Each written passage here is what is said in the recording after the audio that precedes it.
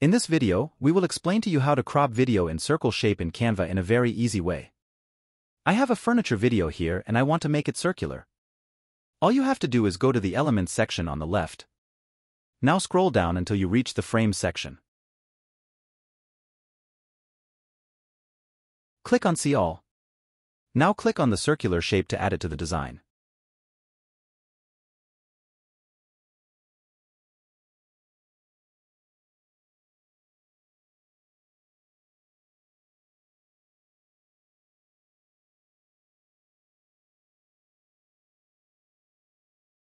Now the next simple step is to drag the video with the mouse and drop it into the circular frame. We now have a circular video.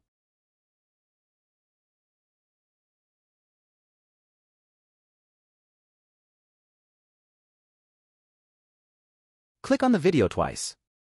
From here you can select the part you want to appear in the frame. Move the video with your mouse to select your part.